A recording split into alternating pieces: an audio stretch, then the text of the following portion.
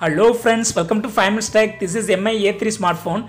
In this video, we will learn how you can insert SIM cards and SD card in MI A3 smartphone. First of all, you need to find out the hole which is available on the left side of your phone. See here the hole and insert the SIM ejector tool into the hole. Insert and push down into the hole and the SIM tray will be coming out. Just take it out. This is the SIM tray. Keep your phone aside. In the first slot you can put one nano SIM and in the second slot you can either put one nano SIM or micro SD card. In the first slot I put one nano SIM. In the second slot, that is hybrid slot, I put one micro SD card. So you cannot put here one nano SIM.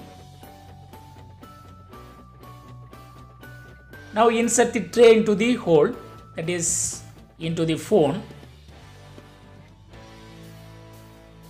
Bring your phone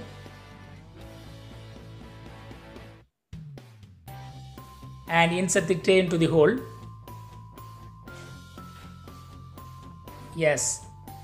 Now check for SIM card and SD card.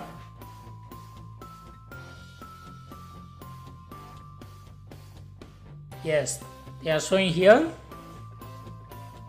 And if you want to put two nano SIMs, you cannot insert one micro SD card. So now I am going to show the demo for it.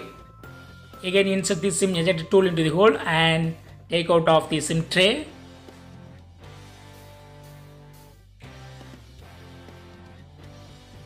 And now remove the SD card. Remove the SD card from the hybrid slot and put one nano SIM here. So you have two nano SIMs in the slots, and now you have to insert this tray into the phone. Now check for whether SIM cards are working properly or not. Check for SIM card mountation.